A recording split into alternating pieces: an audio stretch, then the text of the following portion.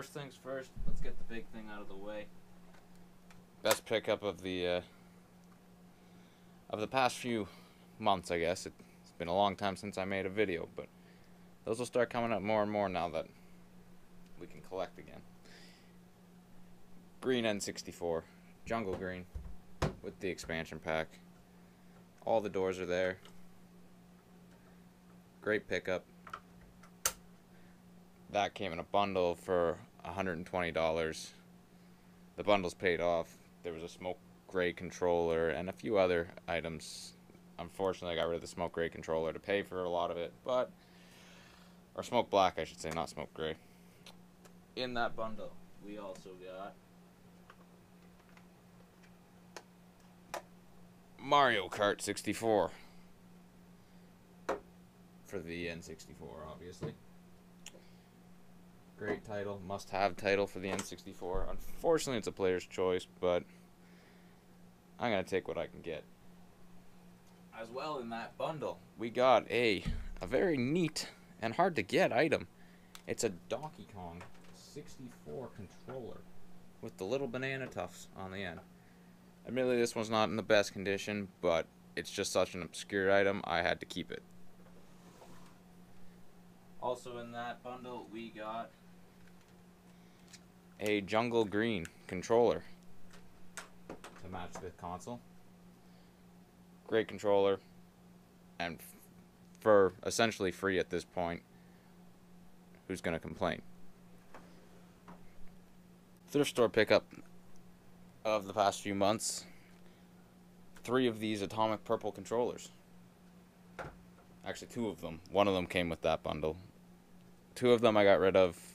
The joysticks weren't as ideal as I'd like, but got about $20 a piece for those. Helps pay for the bundle. More than covers the 2 atomic purples that I bought at the thrift store, a Value Village nearby, for $4 a piece. So that was a good deal. Now the 4th and final controller I got in the past little bit is this one. Now tell me in the comments what this thing is. I've heard it's a Mario Kart controller that was exclusive to Japan, but I kind of doubt that. It might just be one that someone put together. But it's got a black plug, and it's black on top and gray on the bottom. So it might just be a replica of a Mario Kart controller. But let me know if you know. Just an obscure little thing that we also got in the past few months for N64, a rumble pack. Didn't have one of those. Great to have. Finally, let's get to the games. We've already got Mario Kart 64, but the other games we picked up: Star Fox 64, Zelda Ocarina of Time. Had some store cut at a local game store that I used for that. Donkey Kong 64 with the jumper pack cost me about $30. It was, I wanted to play the game, and I just hadn't found it yet, so I ended up buying it at a used game store. Got a good deal though. Super Mario 64, second copy actually in the past few months. Exchanged this one for my other copy, which was a player's choice, and this one's just a lot better.